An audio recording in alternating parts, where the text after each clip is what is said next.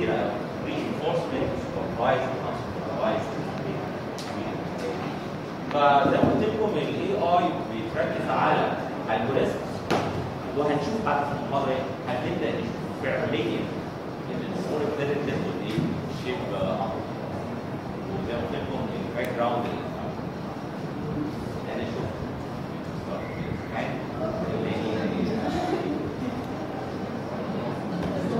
انا مرن جدا على فكره في التعامل مع الطلبه الاستراتيجيه دي. يعني انا بطوع الكورس دايما للمستوى اللي قدامي، مش هقول ان انا بعتمد بشكل كبير على الباك جراوند، لان انا واثق تماما ان مش معنى انك انت شاطر قوي ان انت او متميز او تالنتد يبقى الباك جراوند بتاعتك قويه، لان الباك جراوند دي بتتعطلك. فلو ما كانتش تعطلك بشكل افكتيف دي ما تبقاش غلطتك. ده لا يعني ان انت مش تالنتد ولا يعني ان انت مش ذكي. فانا ببقى مراعي برضه ده. انا يهمني دايما المهارات بتاعت الاشخاص اللي قدامي والمستوى الفكري بتاعهم. بعد كده اسلوب ان انا اضيف باك جراوند معينه او كده. وانا دايما ببدا من الفيري بيست فيرست بيزنس. يعني حتى قلت لكم وانا بحل حاجه، يعني انتوا تعرفوا مثلا ساينس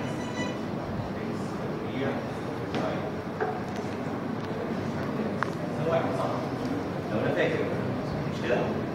انا ما بحفظش الحاجات دي اصلا، انا بحفظ الساين بتساوي ايه؟ ايكوال اكس.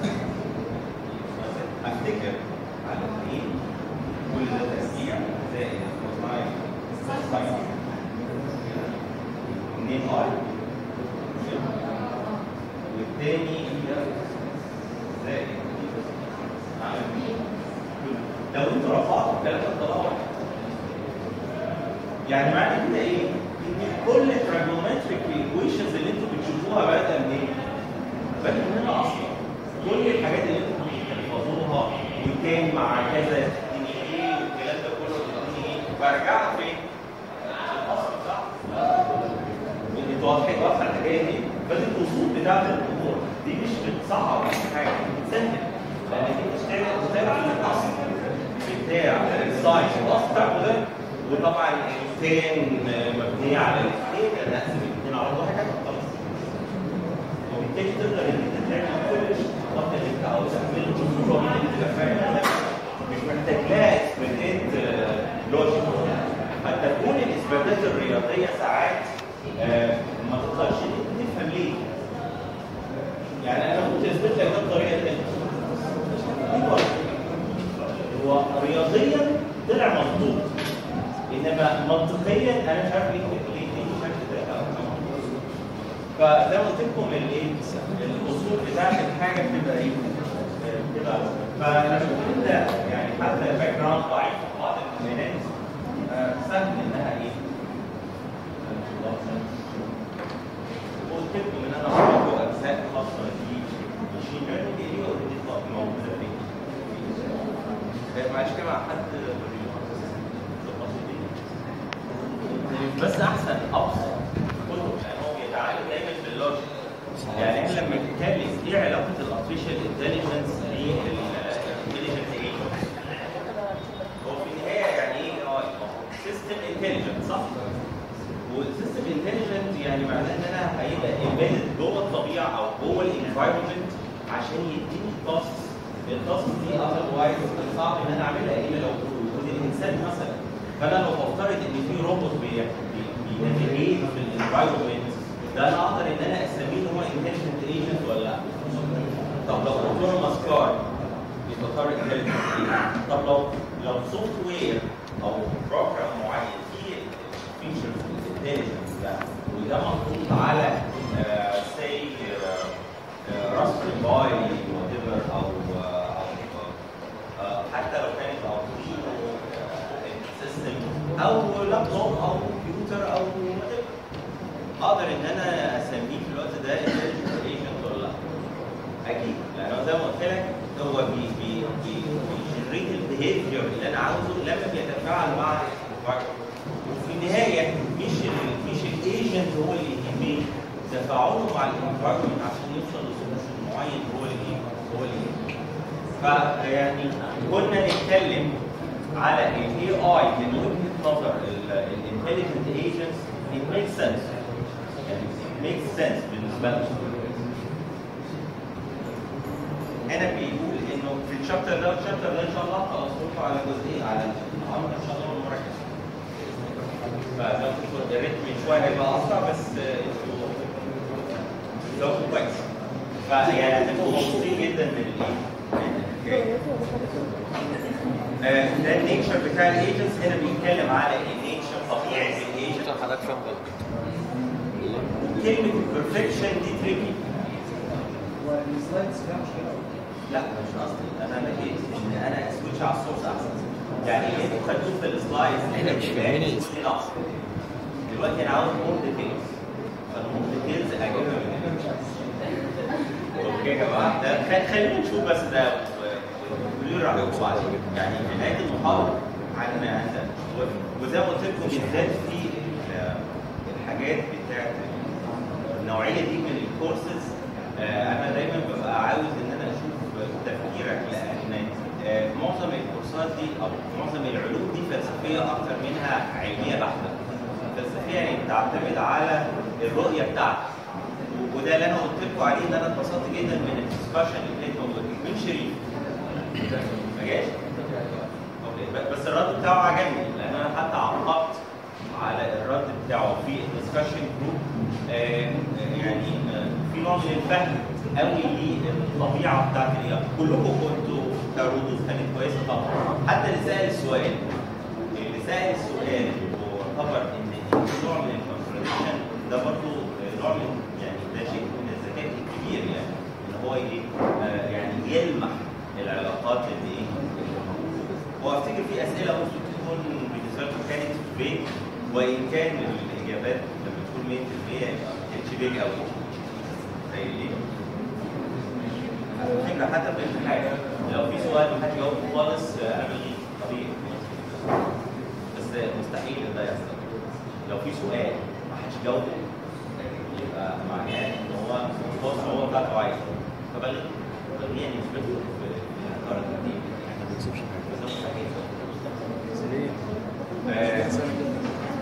هو حصل في مره يمكن ده اللي كان طلع لي الاول على الدفعه في هدى ماده الرسم الهندسي. كل الطلبه اجمعت ان السؤال ده هم ما خدوه في الرسم، والدكتور قال لهم ماشي يا جماعه لو كده يبقى نلغي السؤال ده. انا ما كنتش مركز اصلا وقتها، مش عارف قال ايه ولا الكلام ده، بس كنت فاكر كويس جدا ان انا فاهم. يعني دي المره الوحيده اللي بعدت عن شله اصحابي اللي كنا بنرسم سوا ورحت لوحدي، وكانت المعيده والمعيد كانوا عمالين يدردشوا في السؤال ده في الرسم. المحاضره بتاعت الرسم نفسها يدردشوا كان مصفت صعيد. فانا افتكرت الدردشه بتاعتهم وابتديت ان انا ارسم ارقام. السؤال ده كان عليه 30 درجه. تخيل كان بينافسني وقتها، كان تقريبا هعيط لان 30 درجه فرق في التوتال معناها خلاص القصه خلصت. فزي ما قلت لكم طبعا لو ما كنتش انا جوزته كان هيتلبى.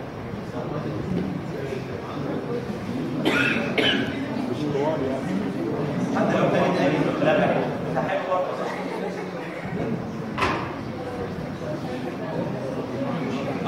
فزي ما قلت لكم برضه البرفورمانس غير البرفكشن. يعني احنا لما نيجي نتكلم على الايجنت كانت البرفورمانس بتاعه كويس ولا البرفكشن كويس؟ البرفكشن معناه الانترست في النهايه. يعني هنشوف امثله مثلا واحد شاف صاحبه في حته ثانيه وعنده وقت وعاوز يعدي الطريق والدنيا فاضيه. هنا في حاجه نزلت من السماء بططته. هل هو ما كانش منطقي وهو بيعدي الطريق؟ وكل حاجه تمام مش كده؟ انما اللي حصل كان اوت اوف اوردينري، فالاند ريزلت سيئه. انما هو في النهايه كان ايه؟ كان البلاننج بتاعه مبني على منطق مش كده؟ فزي ما قلت لكم البرفورمانس بتاعي يعني ايه؟ مستقل شويه.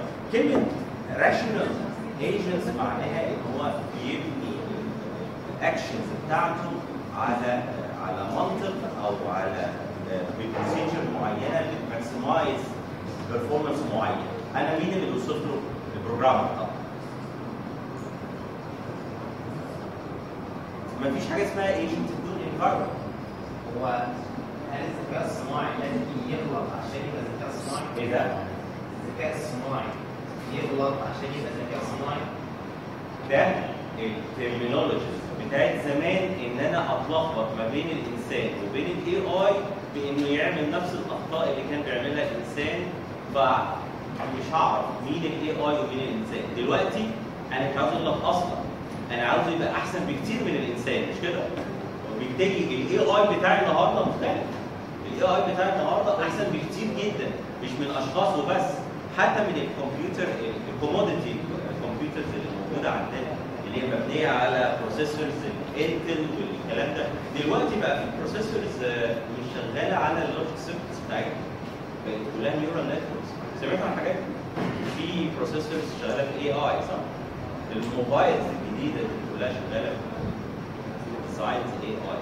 وهنلاقي كمان قريب قوي انتل نزلت الاصدار الثاني من بروسيسور شغال على اليو اس بي، بمعنى ان هو تعلم الديزاين بتاعتك الابلكيشن اللي انت عاوز تحله او تبني السيستم بتاع الاي اي على الشيبات دي او على الستيك دي، وبعد كده توصلها بحاجه مش قويه زي راسبري باي. راسبري باي انت بتتكلم على بروسيسور مش بقوه عاليه قوي، بس لو انا دمجته مع الراسبري باي هقدر ان انا اعمل ابلكيشنز اللابتوب القوي جدا ما اقدرش اعمله.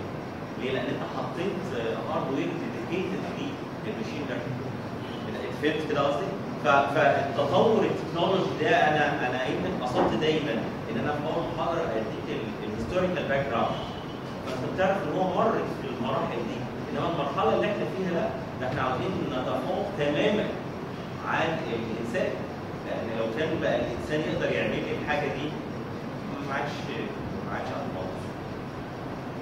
انما زمان في الستينات السبعينات الثمانينات التسعينات حتى ماشي. اوكي؟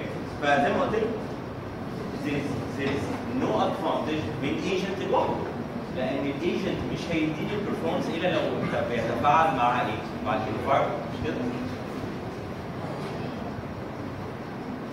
الديفينيشنز دي يهمني انت تعرفها. كتاب ظريف قوي في ان هو الديفينيشنز او الترمينولوجيز المهمه تحطها على الليفت هاند سايد، فانت تبتدي بيعمل بولدنج للحاجه، فبتبتدي تعرف ان ايجنت مع انفايرمنتس، وفي عندي سنسورز للايجنت وعندي اكتويترز للايجنت، لان السنسورز هي اللي هتديك perception او احساس بالمتغيرات بتاعت الانفايرمنت كده، وبعد كده بيأكتويت او بيعمل اكشنز على الانفايرمنت، وبالتالي ممكن ان هو يغير في شكلها لو كانت الانفايرمنت دايناميك. مش ممكن الانفايرمنت لو انا سايق عربيه وانت سايق عربيه، مش انا سايق عربيه اوتونوموس فيكل وانت عندك اوتونوموس فيكل وانت راكب ورا، اكيد التفاعل بتاع العربيتين مع الانفايرمنت بيغيروا فيها، لان انا شايف الانفايرمنت وانت ايه؟ وانت احد عناصر. صحيح انت ايجنت، بس ما اقدرش ان انا امر في الطريق المفروض طريق بالنسبه لي لو انت واقف. ولو انت ماشي قدامي الدرايفنج بتاعي بتعتمد على البيهيفير بتاع الايه؟ بتاع العربيه اللي قدامي. افرض فرمل فجاه، اعمل ايه؟ لازم يكون عندي سنسورز تو ديتكت ان الشخص اللي قدامي ده وقف صح. فده ايجنت. بغض النظر بقى عن تصويري ان ايجنت اللي كنا فاهمينه ايجنت ده يعني سوفت وير. لا، ما هو سوفت وير محطوط وبيتبنت على الايه؟ على العربيه اللي فيها سنسورز واكتويترز بتحاكي الانسان كدرايفنج. يمكن دلوقتي بقت تحاكي الشخص الطبيعي، طبعا يمكن قبل كده ما كانتش بتديني نفس الايه؟ نفس البرفورمانس، لان قلت لكم في عوائق كتير ان الاخطاء البشريه لها مخرج، انما اخطاء في الروبوت ماشي وعلى سرعات كبيره، تشوفوا عدد الحوادث الموجوده على الطريق قد ايه؟ كبير صح؟ بس كام واحد بيتمسك؟ انما لو روبوت ماشي على الطريق وعمل حادثه مصيبه، مين اللي صمم الحاجه الغبيه دي اللي ودت الدنيا في كارثه؟ انتوا متخيلين قصدي؟ ففي بيبقى في ريستريكشنز ان الحاجات دي تبقى اعلى بكتير من البرفورمانس بتاع الانسان. فزي ما قلت لكم يبقى في اكتويتر، ودايما احنا نقصد السنسورز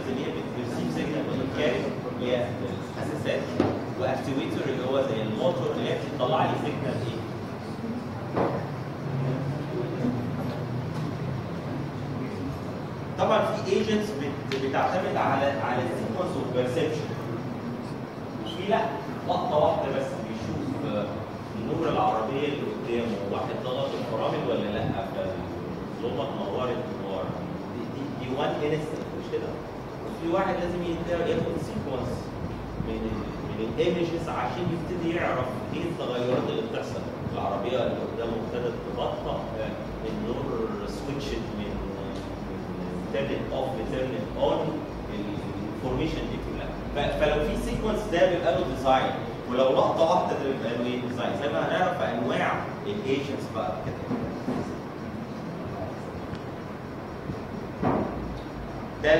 ده المفروض الايجنت عموما بغض النظر عن النوع، لان بعد كده هنبتدي كل ما الديزاين يبقى مور ادفانسد يبقى معناها هقدر احطه في او اتارجت كومبلكس ابلكيشنز اكتر.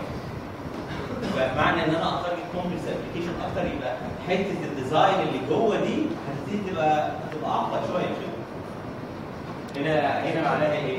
معناها ان انا عايز سنسورز بتاخد signals from the environment تبتدي تعمل عليه processing اللي هو الانتجريشن مارك، وبعد كده تدي ده بغض النظر عن شكل الايجنت جوه. وانا عارف في انواع كتير، وانا عارف في انواع كويسه في الحدود، وفي انواع لا ما نقدرش نعمل لها امبلمنتيشن دلوقتي لان السايز ضخم ونشوف الحاجات دي. يبقى الايجنت بينتراكت مع الانفايرمنت من خلال السنسورز والايجنت. وفي هنا ايه؟ ايجنت فانكشن دي اللي هتتحط. هي البروجرامر بقى هيعمل وممكن ما يكونش ايجنت فانكشن، ممكن يكون لوك اب تيبل عادي. يعني لوك اب تيبل يعني يقول له والله لو المثالات كذا طبعا. بس هنا في كام مشكله وهنعرفها بعد ان لازم ان انا احط كل الاحتماليه في اللوك اب تيبل.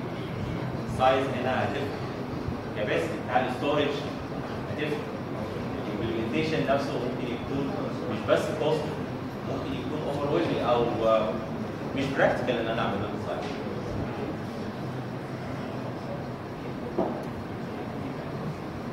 يعني معنى كده ان انا ممكن اعمل تابوليتنج او تيبل. التيبل دي فيها الاكشنز اللي كورسبوند للبرسبشنز اللي هو اراه كده. يعني لما نشوف البرسبشن بالطريقه دي اعملي الاكشن ده، فده التيبل. التيبل ده بقى عامل فانكشن؟ لا التيبل ده بقى بناء على عامل فانكشن يعني؟ بناء على اكسبرتيز بتاع شخص، نولج بيس. يعني انا جيت اتشوفك معاك اسالك والله لو انت شفت كده بتعمل ايه؟ لو مر بيا الموقف الفلاني انا هعمل كذا، ولو مر بيا الموقف الثاني انا هعمل كذا، وابتدي اخد الكلام ده. وحتى في مسمى اسمه نولج بيس انجينير، ده اللي ازاي بيسال اسئله بس لازم تكون فيها نوع من الشموليه. يعني انا بقدر اعرف خبراته زي ما اتفقت، يعني مثلا ايه؟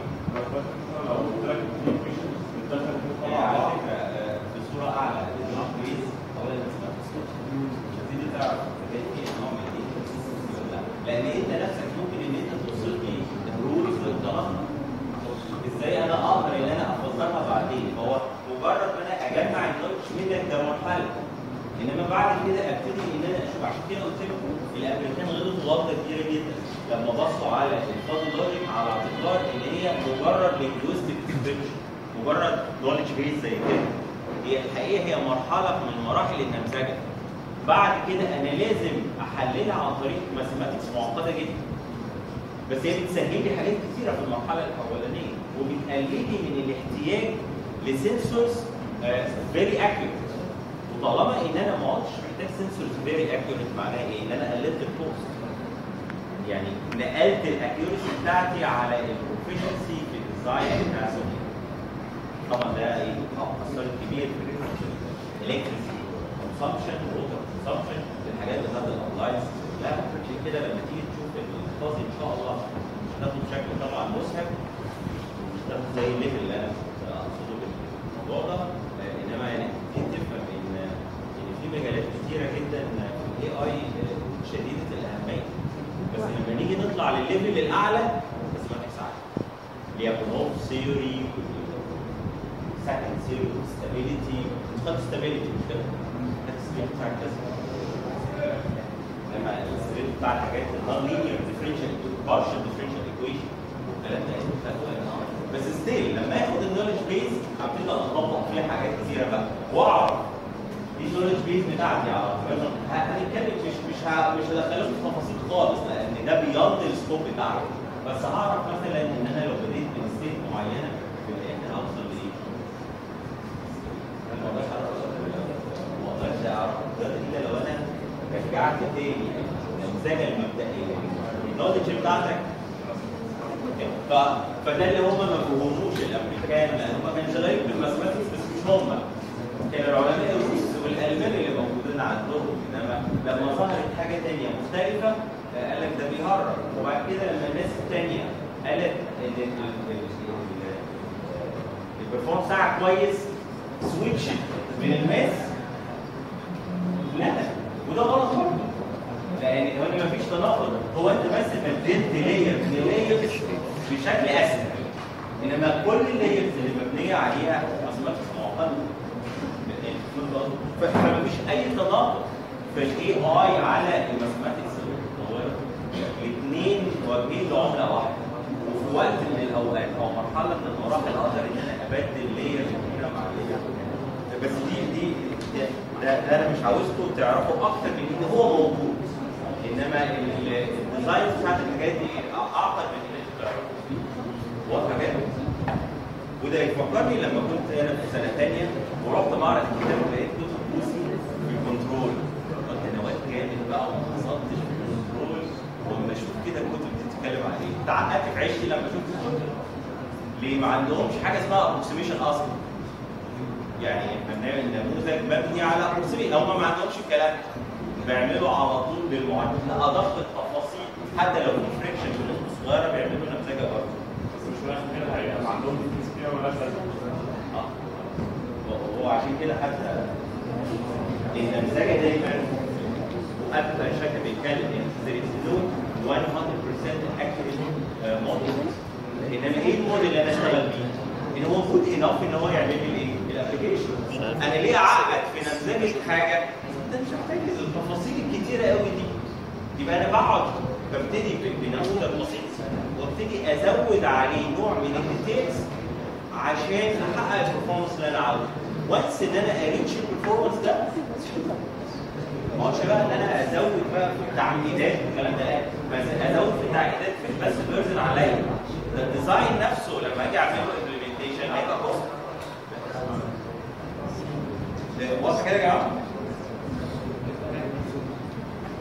يبقى هنا بيتكلم على ان انا ازاي اعمل تابيوليتنج للاكشنز ان انا ابني اكشنز بيزد على الستيتس بتاعتي اللي انا قدرت ان انا اقيسها عن طريق ايه؟ عن طريق السنسور. لما نيجي للاسئله اللي ممكن نسالها هتبقى الامور بسيطه لان انا دلوقتي هتكلم بقى على انواع الايجنتس انواع الانفايرمنت الميكس ما بينهم ازاي هنلاقي بقى الالجوريزمات اللي هي مش مرتبطه بلغه برمجه يعني هو في الكتاب بيقول احنا عارفين الالجوريزمات دي خاص بالاكواد بتاعت الالجوريزمات المحطوطه في الكتاب انما اللي انت مطالب بيه هو ايه؟ الالجوريزمات اللي انت محطوطه دي محطوطه في الكتاب عاوز تبص على الاكواد بعد كده في بغض النظر هو شغال بالجافا كده عاوز ان انت تترجم الالجوريزم ده بلغه ثانيه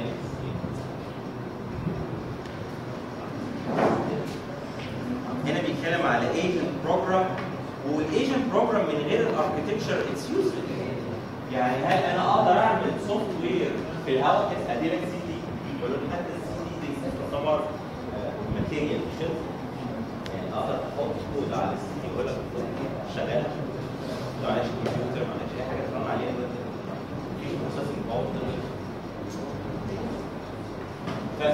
فالايجنت بدون اركتكتشر البروجرام بتاع الايجنت بدون الاركتكتشر والاركتكتشر نقصد بيها روبوت اوتونوماس كار كمبيوتر وات ايفر الهاردوير اللي هتماونت عليه الايه؟ السوفت وير بتاعك. عشان كده قلت لكم مفيش يعني ايه؟ مفيش اي تعارض ما بين الترمينولوجي بتاع الانتليجنت ايجنت مع الاي ار. وبرضه ارجع اقول لو الالجوريزمات بتاعتي بقت تستخدم اني اعمل حاجه في الماشين الانتراكشن مع الانفايرمنت بقت ايه؟ بقت ماشين. واضعف الايمان هو ايه؟ ان انا اعمل سوفت وير مثلا يعمل لي ناتشرال لانجوج بروسيسنج. ده اوريدي مبني على ايه؟ على الارض. لو ترانسليت مبني على الفايل.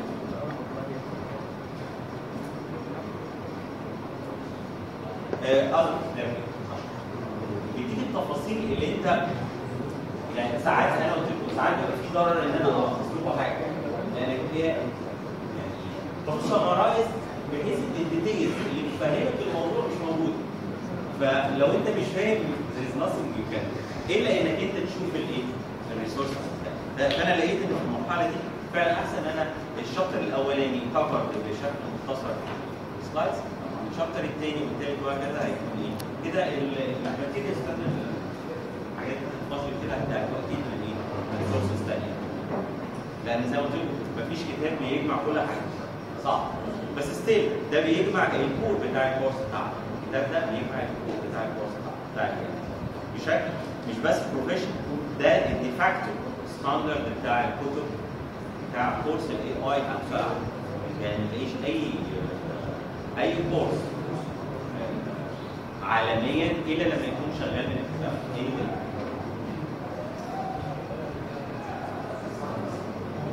ده اكزامبل حلو قوي الايجنت مع الانفايرمنت. كام ستيت في الانفايرمنت دي؟ كام 4 4. وبعدين لان يا اما ده في ديرت وده في ديرت في الستيتس دي. ممكن ان انا اعمل صوره ثانيه ان لا ده في ديرت ولا ده في ديرت صح؟ ممكن اعمل صوره ثالثه ان واحد فيهم بس اللي ايه؟ في ديرت تراب. ودي المكنسه الكهرباء اللي هي الروبوت اللي هي فيها سنسور بيحدد لي اللوكيشن وسنسور بيحدد لي ايه؟ الديرت اللي فيها كهرباء. دي بقى ستيتس. يعني انا هعمل بقى البرنامج اللي ايه؟ اللي يحل لي ده ان هو ازاي بيتحرك وازاي بينظف الايه؟ يعني عاوز اعمل سويبر روبوتك سويبر ده اللي انتوا ايه؟ بس طبعا هنا على ايه؟ على انفايرمنت ليميتد جدا طبعا. الطبيعي النافيجيشن بيبقى ممكن الانفايرمنت مش معروفه بالنسبه لي. ازاي ان هو يعمل ريجنريشن للانفايرمنت في حتى في الروبوتكس جزء انه يا اما البلان اللي موجوده اللي بيتحرك فيها الروبوت تكون بري ديترمنت انت محددها في الخريطه انت محددها ممكن لا دايناميكالي ايه تو بي بيلد اكوردنج للسنسورز بتاعت الروبوت. هو بيتحرك من خلال حركته زي كده تسال العربيه قدامي كنت في مكان ما وقعدت تمر من شوارع بعد ما تخرج من المكان دي هتبقى فاكر المنطقه اللي انت ايه؟ اللي ما حدش حكى لك عليها قبل كده بس انت كانك ايه؟ كونت الخريطه دي فعلا في ذهنك مش موجود مسبقا. غير لما انت تكون ماشي بمكان اكوردنج لايه؟ لماب او للجي بي اس. يعني كده ماب جي بي اس. اوكي؟ فعندي الايه؟ الايجنت ده هو فاكيوم كلينر. في كام لوكيشن؟ في 2 لوكيشنز. وهنا بقى عمل ايه؟ عمل سيكونس. وهنا بقى التعقيد بتاع السيكونس ده. يعني ايه عمل سيكونس؟ قال ايه؟ لما انا اكون موجود في الايه السنسورز قالت لي ان انا موجود في المربع ايه والمربع ايه ده نضيف يبقى المفروض اعمل ايه؟ اروح على اليمين صح؟ يبقى في الوقت ده الاكشن بتاعي ايه؟ رايت. هو ده النولج بيس بتاعي. اللي حد قال لي عليه. طيب لو كان الايه ده مش نضيف في تراب نعمل ايه؟ يبقى صح عشان ايه؟ يشفط التراب صح. طبعا هو ممكن يرجع لنفس الستيت بعد ما نضفها خلاص بقت ايه؟ بقت المربع ايه؟ بقى نضيف بقى في الوقت ده يتحرك فين؟ رايت. لان ده زي ما قلت لكم نولج بيز يعني ايه؟ كل بيرسبشن معين يبتدي يشوف من التيبل ايه الاكشن المناسب. اوكي؟ فيجي على اللي بعدها مثلا البي هو في بي فالبي كلين يبقى يروح فين؟ ليفت. يبقى يتجه ايه؟ للشمال. طب لو ديرتي يبقى صح. دي الستيتس الاساسيه بتاعتي. بس ممكن يكون في سيكونس. يعني الاي كلين اوكي؟ راح تاني يعني الستيتس رجعته تاني للسنسور بتاعته على الاي كلين. يبقى في الوقت ده ايه؟ يعني لو انا عندي 2 ستيتس دول ان سيكونس الزمن الماضي يعني قريتهم من لحظه زمنيه ما اللي هي كانت بنمضي اللحظه الزمنيه دلوقتي بنمضي، فانا ممكن قوي ان الروبوت وهو ماشي ان انا ارمي حاجه، فهو مش عارفه ان انا ارميها، لازم يسنس، فكونتينيوسلي بايه؟ بكلين، كونتينيوس بكلين. التيبل دي كتيره صح؟ يعني هنيجي نمشي كده بقى. طب هو احسن من كل ده مثلا ان هو ياخد الرايح جاي. جميل جدا ان انت بتقول، بس ده معناها ايه؟ معناها ان خلي بالك ان انت ايه البرفورمانس اندكس بتاعك؟ هو بيستخدم الكهرباء صح؟ فرايح جاي ده معناه استهلاك الكهرباء ايه؟ هيزيد. ده حاجه. ثانيا دي اتريشن، بنتكلم على البرفورمانس كده، استهلاك الروبوت ان هو رايح جاي صح؟ هو المفروض ان هو يقلل الحركه بقدر الامكان ويزود ما فيش اي حاجه هنا ايه؟ الكيس اللي قدامك دي مش ايديا، دي مش كويسه. مش معنى ان انا بذكرها معناها ان احنا بنعمل كده. مش هنقدر نعمل كده. اولا يعني ركز بس دلوقتي على ان التيكو بتاعتي كبيره قوي. وهنشوف كبيره يعني ايه؟ انت بتقول رايح جاي صح؟ هو مش هيروح يجي الا لو كان فعلا الاثنين نضاف صح؟ الاثنين نضاف هيروح فعلا، ولو واحد منهم مش نظيفه هينضفها وبعد كده ينقل على الايه؟ على السكوير التاني. فدلوقتي العمر بتاعه قد ايه؟ يعني انا مشغله قد ايه وقت عشان يعمل لي العمليه دي؟ كابيتال ده يعني هفترض ان انا ايه؟ الكلام ده مستمر على زمن كام؟ وهو بيبرسيف الانفورميشن مثلا كل لحظه زمنيه معينه. ده معناه ان انا هعمل نولج بيس كتيره صح؟ او تيبل السايز بتاعها كبير. ده اللي بارشل تابيوليشن. بارشل ليه بارشل؟ جزء ايه؟ لان انا في حاجات كتير قوي مش هنقدر نذكرها، فاهمين؟ حاجات كتيره يعني قد ايه؟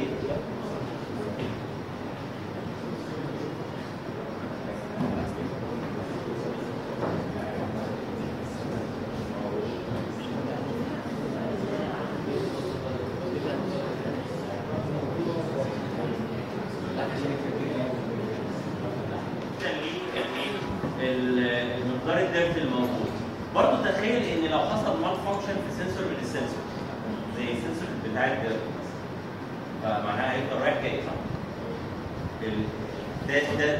دي مشكله طبعا. والسايز زي ما قلت لك بتاع التيبل ده هيكون اكتر بكتير جدا من قدرتي على اني احطه على ايه؟ على الهارد. فمحتاجين ايديا ان احنا نعمل سوفت وير يبدل لي التيبل. كأن انا حطيت مش حطيت تيبل، لا انا حطيت البروجرام ده يشوف واكوردنجلي البروجرام ده يبتدي ان هو يعمل لي ايه؟ الاكشن.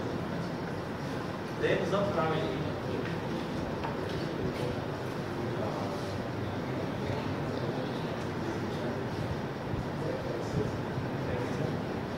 دي فانكشن واي بيساوي ايه ازاي؟ وعند الصفر كانت واحد صح؟ وعند واحد اثنين وواحد ادي حل من اثنين. حل من اثنين عشان اتعامل مع النمذجه بتاعتي. ده انبوت وده اوتبوت. يا اما اخزن القيم دي في تيبل وغش بقى غش يعني ايه؟ عند الصفر كانت بكام؟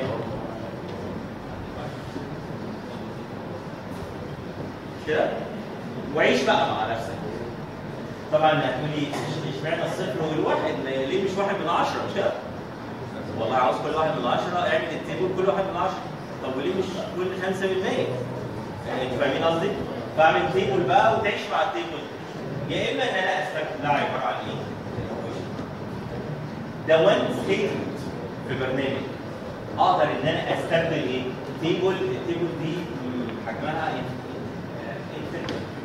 انفينيت. ففي وسائل تخلينا نقدر نستخدم تيبلز بروجرامينج ستيتمنتس وبالتالي اوفر كتير جدا من الايه؟ طب ايه المشكله هنا؟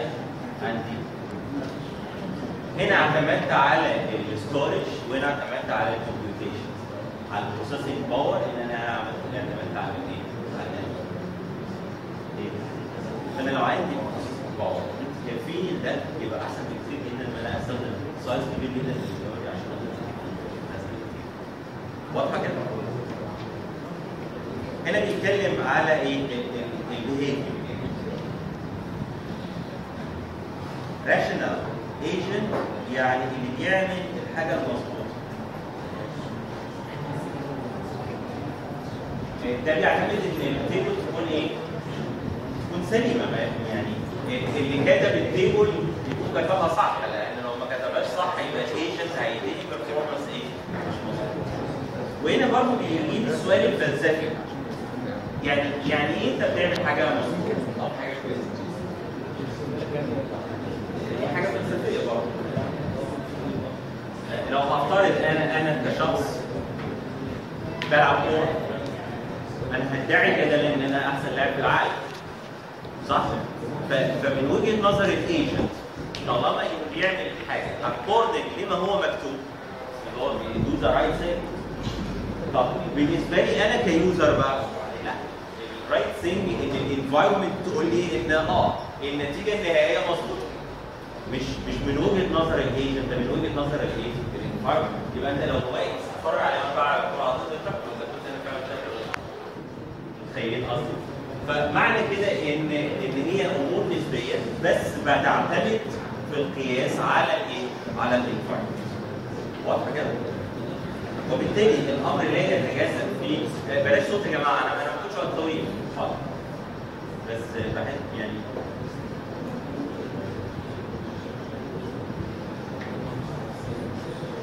يبقى زي ما انا قلت للذكر ان انا بعتمد على الاجابات بتاعته انها تكون كوريكت، عشان طبعا في الطبيعي في الابلكيشنز الكومبلكس انا لا اعتمد على اشخاص، انا ممكن اخد منهم المعلومات واقدر ان انا ايه؟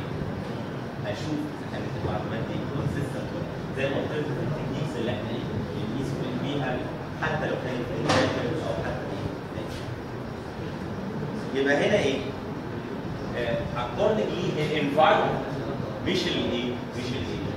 يبقى السكسس بيعتمد على الانفايرمنت مش بيعتمد على ان الايجنت عمل الحاجه كما هو مكتوب لها. ده ان الايجنت حقق الاوبجيكتيف اللي ايه؟ اللي احنا عاوزينه. عشان كده ما فيش حاجه اسمها فيكسد بيرفورمانس ميجر. يعني مفيش حاجه ثابته. الامور زي ما قلت لكم تعتمد. يعني انا عاوز اقلل الكوست قوي وما يكونش الاكيورسي بشكل كبير. او الاكيورسي بتاع الريسبونس لا، او الايرور، نسبه الايرور مثلا سي ان انا هدور الموتور ده فيه نسبه خطا. لان الموتور انا حاطه فيه نسبه خطا. زي ما قلت لك كنت في ريزولوشن معين، انا عارف ان انا مش هقلل القيمه عن قيمه الخطا عن القيمه بتاعت الايه؟ بتاع السيارة. جود انف ولا اجيب موتور اغلى؟ طب خدت قد ايه خطوات؟ يبقى انا عندي كذا بيرفورمانس اكوردنج ليا انا اللي بحدد. استهلاك كهرباء يفرق معايا ما يفرقش معايا الايرور قوي ولا الايرور اهم؟ استهلاك الكهرباء ما يفرقش معايا قوي، دي تعتمد عليا انا كديزاينر ولا تعتمد على الابلكيشن. مهم جدا ان انت تقول لي فمفيش ثوابت ان انا اقول لك خلي بالك كوست يعني اقللها شرط. بحاول اقللها بس لازم بشكل لا يتعارض مثلا مع الاكيورسي او بشكل لا يتعارض مع الانرجي كونسامشن او وات ايفر الايه.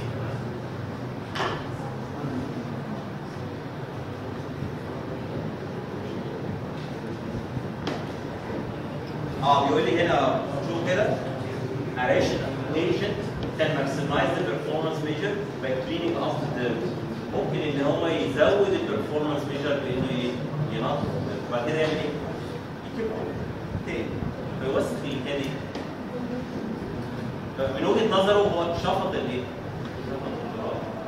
بس من وجهه نظر الانفايرمنت هو ما عملش حاجه، هو شفط التراب وبعد كده رجعه تاني. تخيل.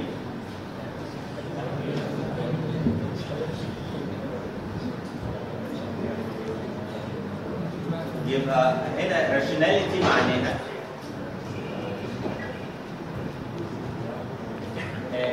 هي ايه الكرايتيريا بتاعتي عشان حاجه تنجح، عشان اوصل للاوبجيكتيف.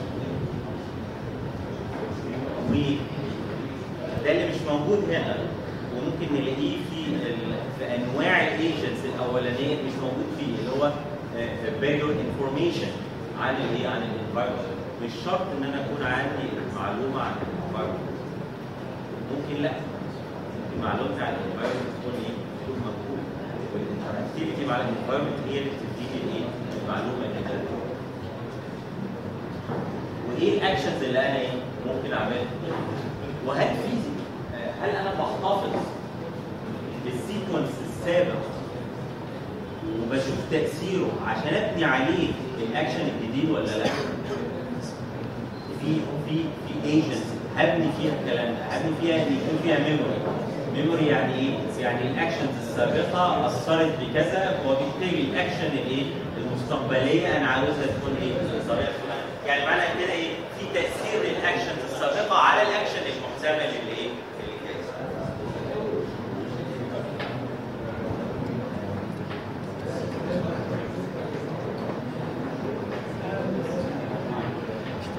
نرجع تاني للسايز بتاع الايه؟ بتاع مفيش صوت يا جماعه.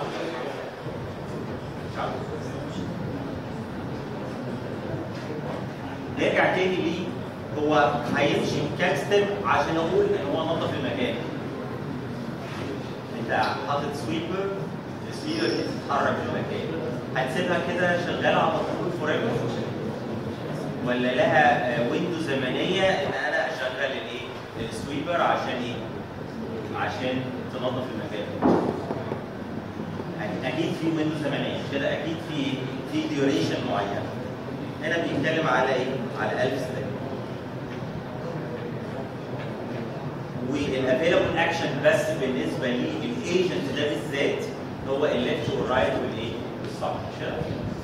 مش اكشن ثاني.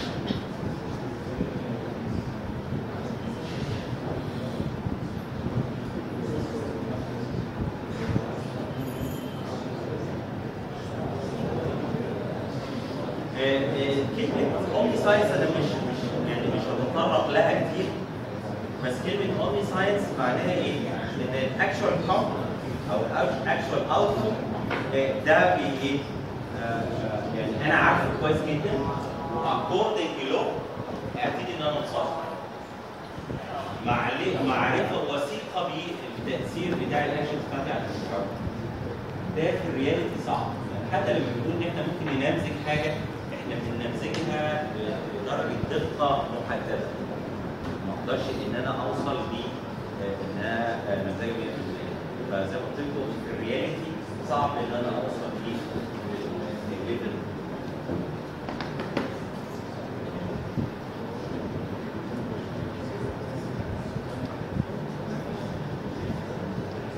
كلمه اوتونومس معناها ايه؟ اوتونومس انا سايبه مع نفسه هو بيتحرك بدون اي تدخل ايه؟ اي تدخل ايه؟ كلمة ازاي ان انا اسبيسيفاي التاسك انفايرمنت. في تابيوليشن كده في تيبل حسب الابلكيشن. يعني انا كديزاينر ابتدي ان انا اوصل قبل ما اعمل اي حاجه، قبل ما اعمل اي برمجه ابتدي اوصل ايه البرفورمانس اللي انا عاوز اطلعه من الايجنت ده. يعني زي مثلا عاوز اعمل اوتوماتيك او اوتونوموس تاكسي درايفر. ايه الانفايرمنت؟ طب ايه السنسورز؟ طب ايه الاكتويترز؟ طب انا عاوز اماكسمايز ايه؟ وهكذا. فبنتكلم على بيز اللي هي بيرفورمانس، البيز اللي انا عاوز اعمل لها ماكسمايزيشن. الانفايرمنت نفسها هو بيتحرك في ايه؟ وايه الاكتويترز اللي هو من خلالها بيكسرت اكشن على الانفايرمنت، وايه السنسورز اللي هو من خلالها هو بيقرا سيجنالز من الانفايرمنت او بياخد معلومات من الانفايرمنت. عشان كده ده تيبل. فلو هنبص على التيبل دي خاصه بايه؟ تاكسي درايفر اوتونوموس يعني مش شخص، ده عربيه. العربيه دي اوتونوموس بتعتمد على GPS، بتعتمد على التراسونيك سنسورز عشان تحدد المسافات، واكيد في كاميرات والكلام ده. فانا لما بتكلم ايه البرفورمانس اللي انا عاوزه؟ التاكسي يكون بطيء ولا سريع؟ سريع. بس طبعا يعني بداية لازم يكون سيف، مش كده؟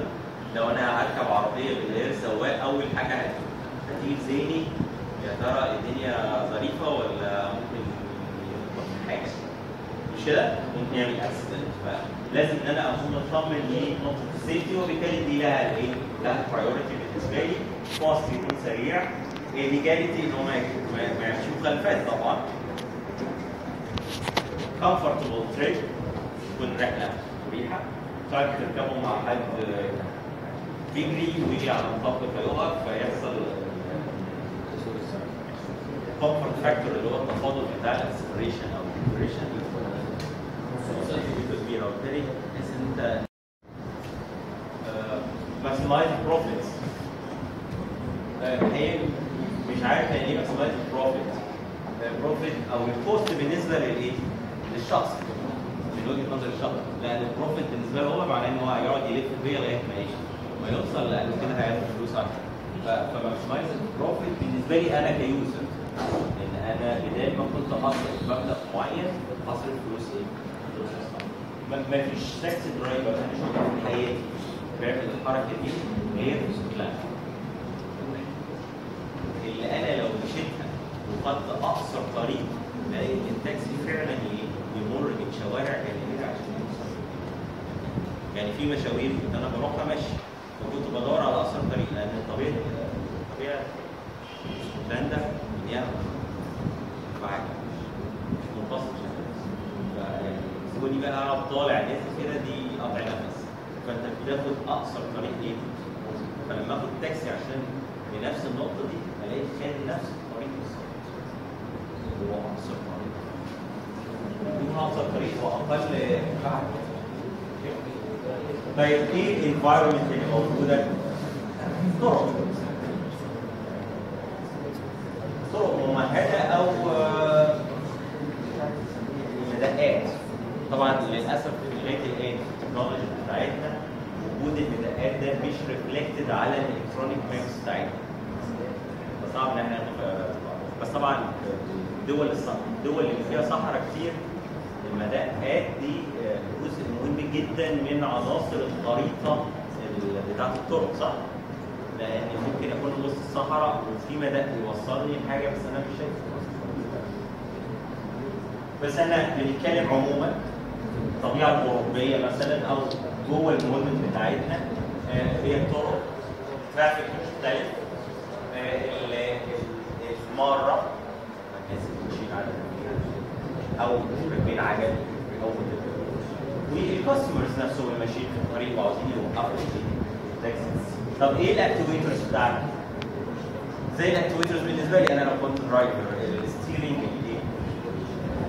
الاتجاهات، الاكسلريشن، اوكي، البريك، الفرامل، السيجنالز المختلفه بتاعت الاشارات والكلام ده اللي في مصر عمرهم ما بيعملوا سيجنالينج وبريك.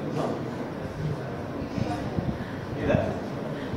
لا هو مش كده بس، ممكن تكون انا عاوز ادي شمال والاقي كل الناس عاوزه تعدي. يعني انا عاطي اصلا ان انا عاوز ادخل يمين مثلا، فبعطي اشاره يمين الاقي كل الناس عاوزه تعدي. مش عارف انا ببقى ماشي على الطريق مثلا على رجليا والاقي العربيه سرعت قوي عشان تيجي تخبطني. فعشان كده بقول لكم ان مش في كل الانفايرمنت ده يمشي، لازم تكون عارف ده هيتحط فين. فالانفايرمنت هنا ايه؟ وعايزين انت في اي دوله في العالم تقدر تعرف المصري ايه؟ الاشاره مش خضراء للسير بس ليه هو يعدي يبص كده حواليه وجاي يعني. فاي حته في العالم ده طبيعه مصريه.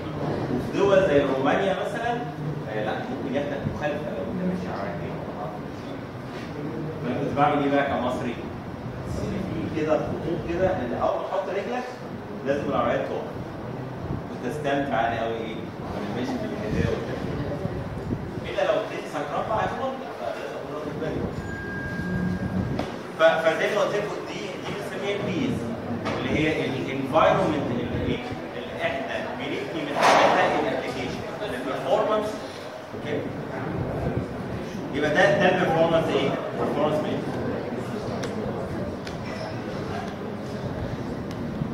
برضه لو انا همر في ده في منطقه الجو بتاعها كويس غير منطقه جليديه اصلا. يعني لو بنتكلم على السيناريو ده المناطق الجليديه سواء في مختلف الطرق، الطرق لو في 12 لين غير لما يكون طريق خطين بس رايح جاي.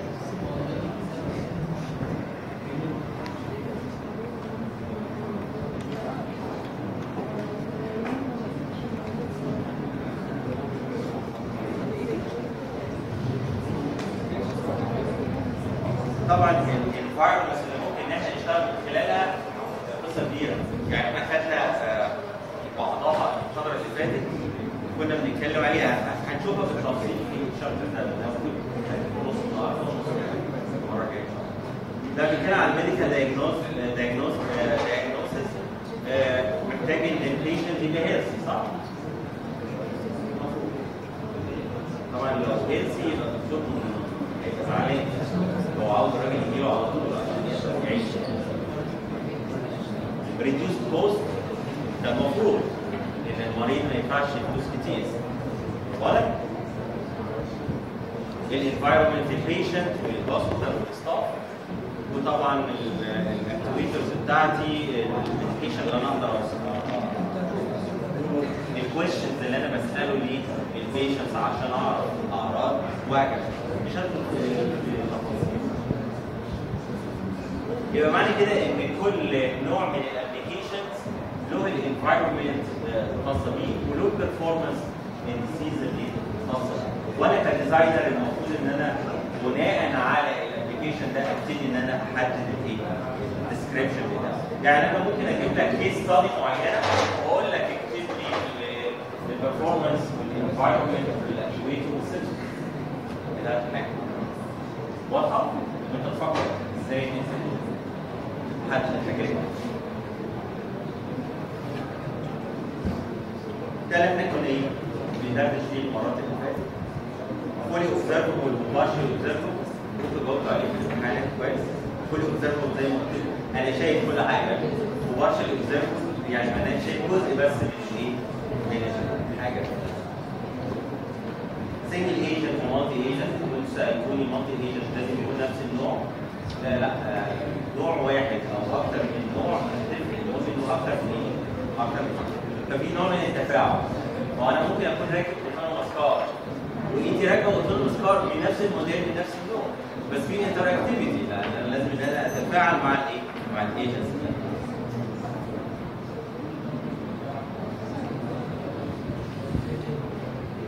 في نوع من الكوبريشن كومبيتيشن، يعني ما دام في مالتي ايجنت برضه ليه ليفل الصعوبه بيزيد؟ يا جماعه بلاش صوت بلاش صوت. ليه ليفل الصعوبه بيزيد؟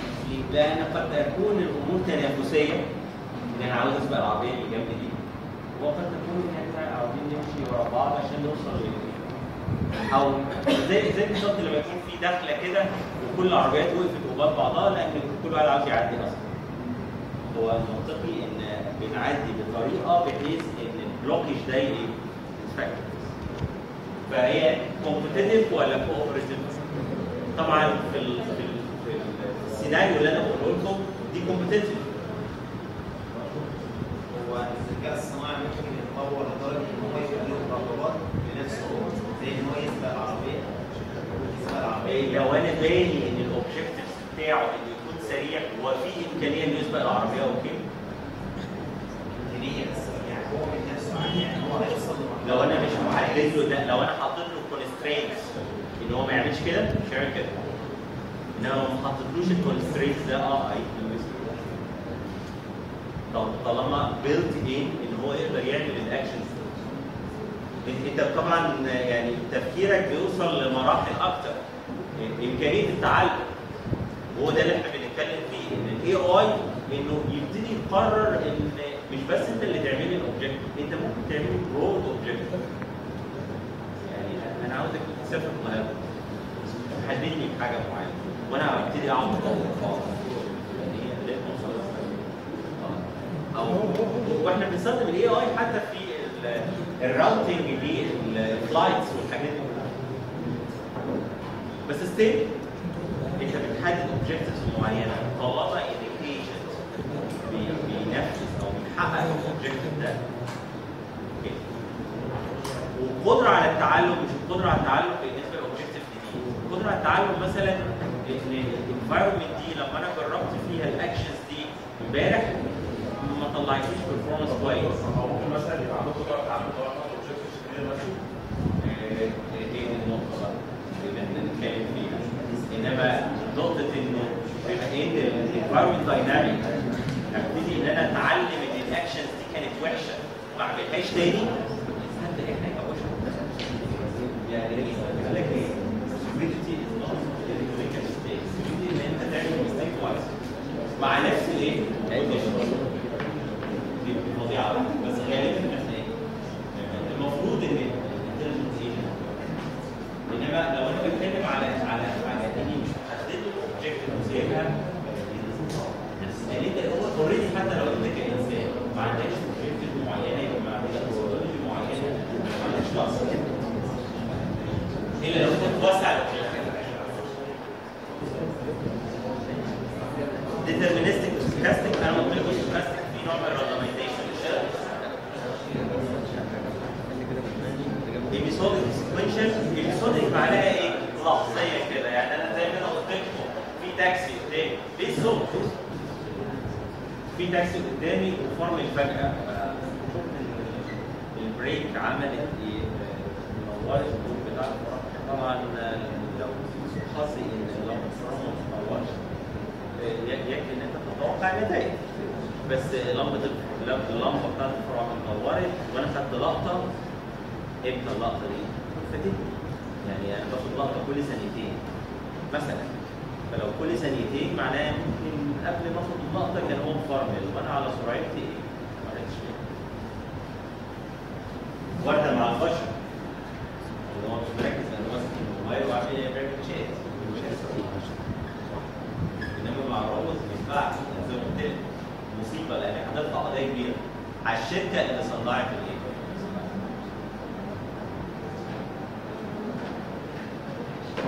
ستاتيك ودايناميك. ستاتيك يعني الدنيا ما بتتغيرش، دايناميك معناها في نوع من التغيرات في الفرق.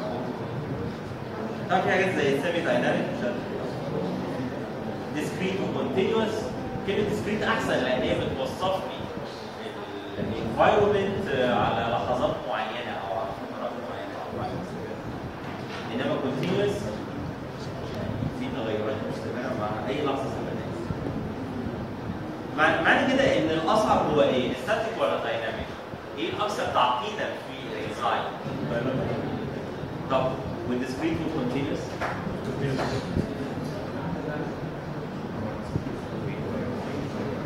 طب والميثوديك والسيكونشال؟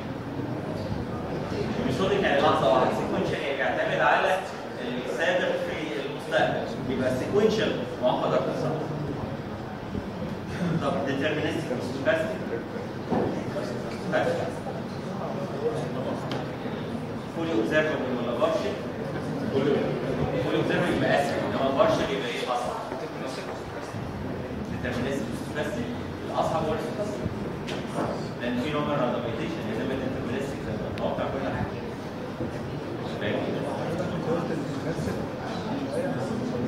ليه؟ في نوع من البروبابيلتي بس في نوع انما الديترمينستيك في نوع من قدامي لا البروبابيلتي في نوع من الراندومايزيشن بس بيزد على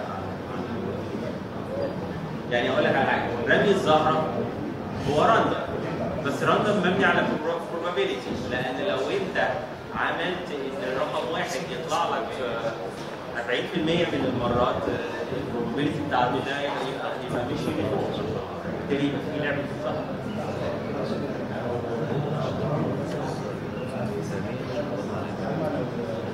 مش الشطرنج هتبقى ديترمينستيك بالنسبه لي مش راندوم بتطور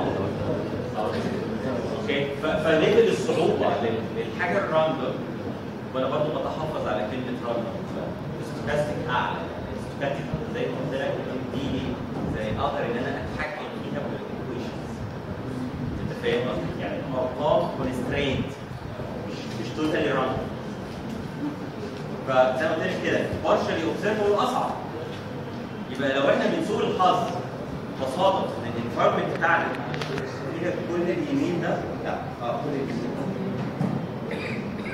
نون وان نون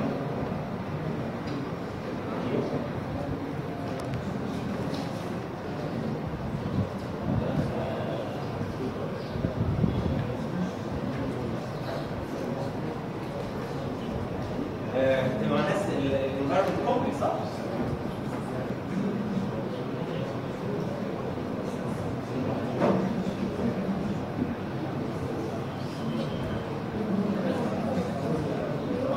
يعني لو الانفايرمنت مثلا مش معلومه عندنا خالص يبقى في الوقت ده ايه؟ لازم الايجنت يعرف او يتعلم ازاي يتعامل مع الانفايرمنت دي عشان يتاكد ان هو بيعمل الجود ديسيجن مش كده؟ otherwise no way. يبقى هنا بيقول لي ايه؟ لو انا عندي partially observable multi-agent stochastic, sequential, dynamic, continuous, and unknown أصعب كيس ممكن أنت تتعامل مع متغيرات. طب هو لو أنا ضربت AI على حاجة غلط ماشي مش جملة بقى انت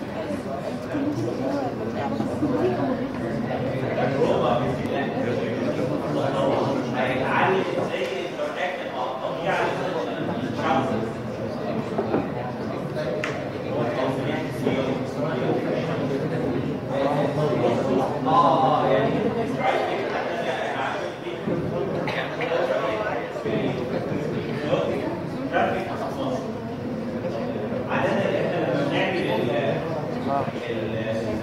السيميوليشن معايا بقى عادة احنا لما بنعمل سيميوليشن لرولز سواء جوه الموديل او بره الموديل بتبقى مبنيه على قواعد بتاعت الترافيك والقوانين بتاعت الترافيك صح؟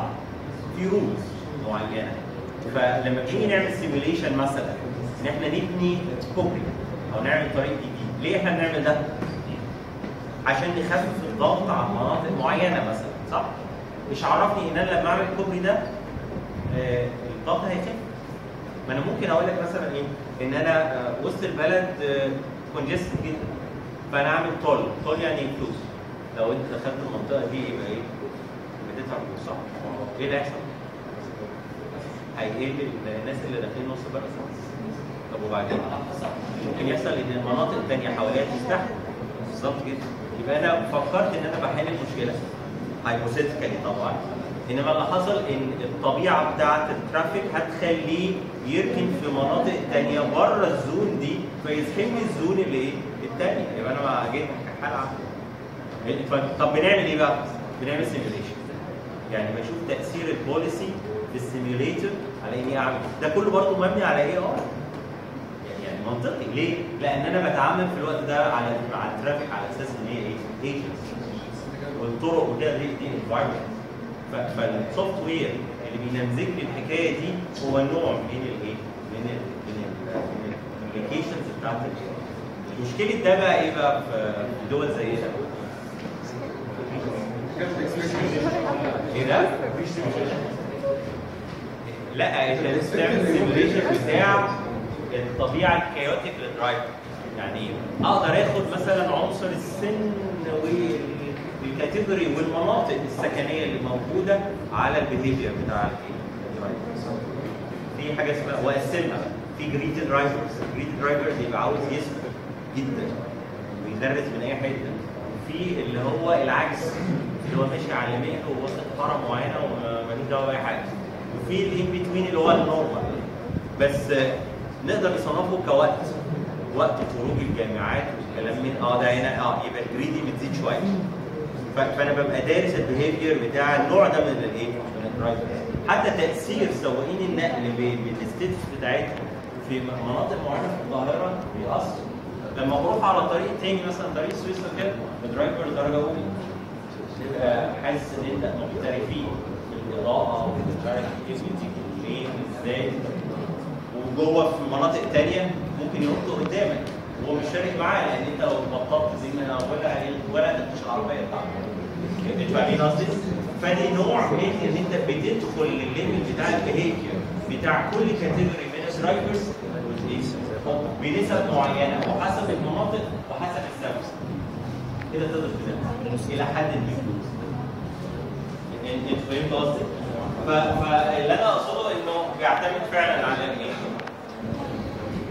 واضح يا جماعه؟ كل الكلام اللي انا بقوله فعلا موجود في التكست.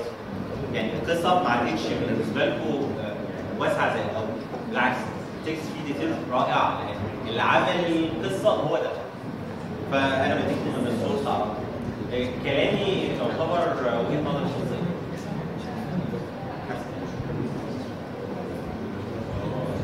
طيب ده توصيف للانفايرمنت بالنسبه للكيسز. يعني لما اجي اقول لك مثلا الباك جراوند اللي هي الضوء observable fully observable multi passive sequential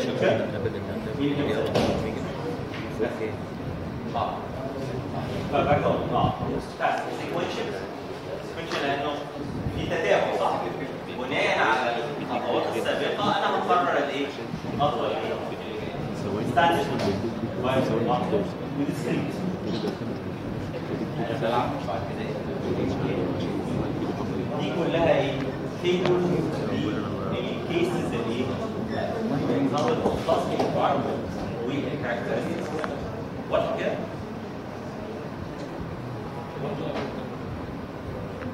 خلاص.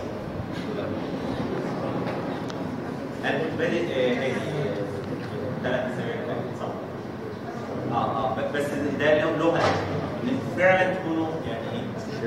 حاسين زي ما قلت لكم بالفاونديشن بتاعكم. برضه ده لو قريتوا الحاجات دي بعدي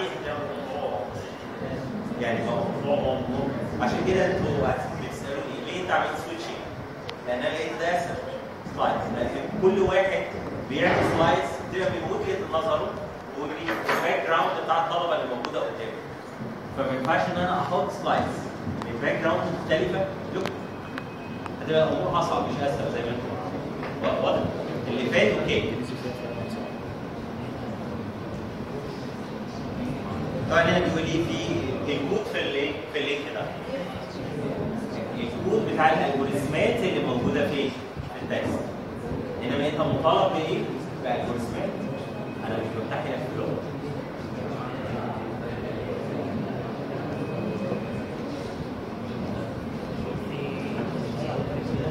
هنا لما باجي اتكلم على الاستراكشر بتاع الايجنت فهو عباره عن ايه؟ اركتكشر بروجرام لا يمكن ان هو يران الا لو كان في اركتكشر.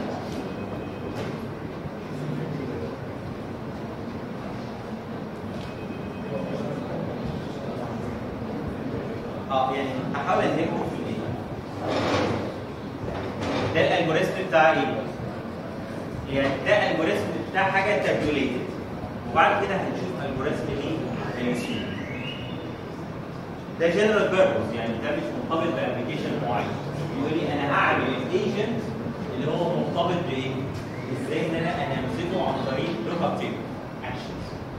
فاهم بيقول لي ايه؟ الفانكشن بتاعتي تيبل دريفن ايجنت.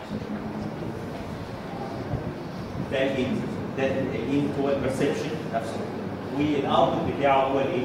الاكشن اللي هيبقى صح؟ في بيرسبس اللي هو السيكونس، في تيبل يبقى البرسبس ده المدخلات مش كده؟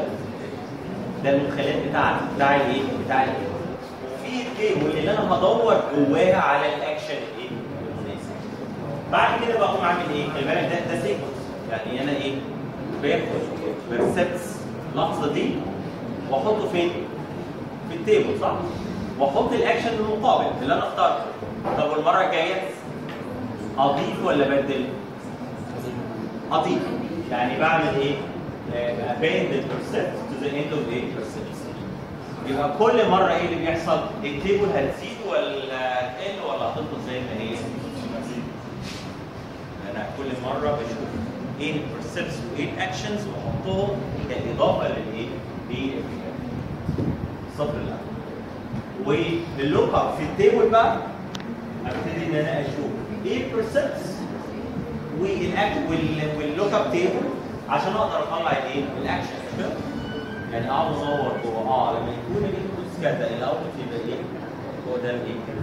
والريتيرن في النهايه ايه؟ واضح جدا ان انا في الوقت ده اعتمدت على ايه؟ على سايز اوف ميموري ايه؟ كبير صح؟ شفتوا الالجوريثم معمول ازاي؟ كلمه الجوريثم معناها توصيف رمز الامور. احنا مش مرتبطين دلوقتي باي لغه ايه؟ بلغات البرمجه صح؟ هنا بيرجع للنقطه اللي انا كنت عاوز اقولها لكم وبعد كده اجلتها شويه. لما اقول لك على التايم سبان اللي هو تي تايم لايف باخد لقطات. هنفترض مثلا ان انا مش انا العربيه الاوتونوموس دي خلاص انا هخلص معايا يا جماعه معايا. في كاميرا متركبه على الاوتونوموس كار وعاوز ان انا افرمل اكوردنج للبرمجه بتاع العربيه اللي قدامي. فانا باخد لقطات من الكاميرا. اللقطه دي 30 فريم بير سكند يعني باخد سيكونس اوف بيكتشرز او فيديو يعني. كل فريم من دول 640 480 بكسل. وطبعا لان الكالر بتاعي انا واخد كالر مش واخد جرايبل فانا عندي 24 ايه؟ 24 بيتس. وانتوا عارفين ان ايه؟ عشان انا عندي ثلاثه الار جي بي، الار جي بي كل واحد كام؟ 8 بيتس. فكده يبقى كان انا عندي ايه؟ 3 صور او 3 ماتريسيز مجمعهم مع بعض عشان اطلع الايه؟ الصوره كامله. اوكي؟ يبقى انا عندي اللوك اب تيبل بتاعتي فيها 10 كام؟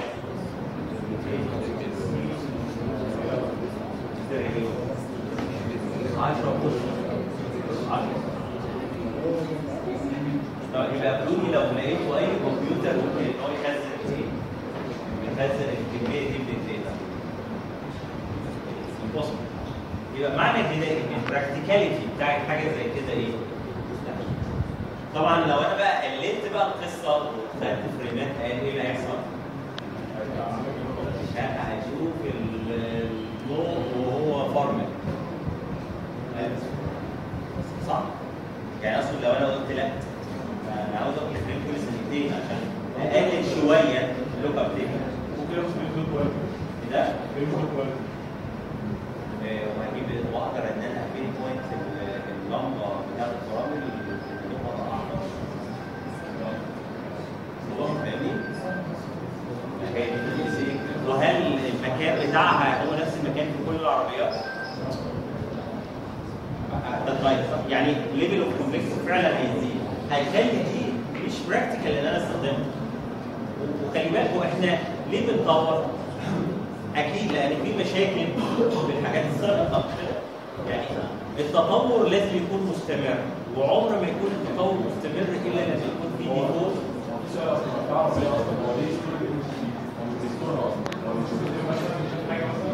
كل ثانيه ما هو عشان بيشتغل بسيكونس هو بيتابع الصوره اللي قبل كده والصوره الحاليه.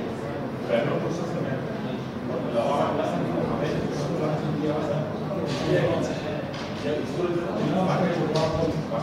يعني قصد التحايل على السايز ده ان احنا نقلله ستيل سايز كبير.